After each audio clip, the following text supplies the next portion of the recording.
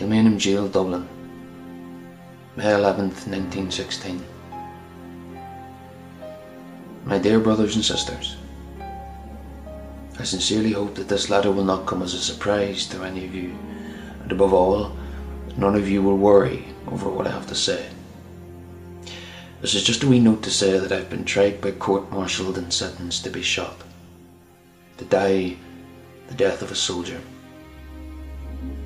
By the time this reaches you, I will, with God's mercy, have joined in heaven my poor father and mother, as well as my dear friends who have been shot during the week.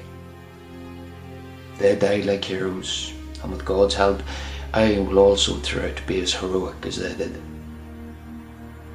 I only wish you could see me now. I'm just as calm and collected as if I were talking to you all, or taking a walk to see McGrin or some of the old friends and neighbours around home.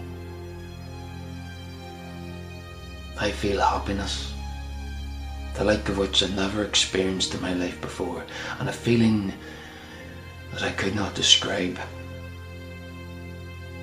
Surely when you know my state of mind, none of you will worry or lament my fate.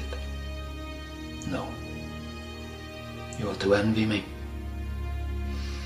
The cause for which I die has been rebaptized during the week by the blood of good men as ever trod God's earth, and should I not feel justly proud to be numbered amongst them? Before God, let me again assure you how proud and happy I feel. It is not for myself so much that I feel happy, but for the fact that Ireland alone has produced such men.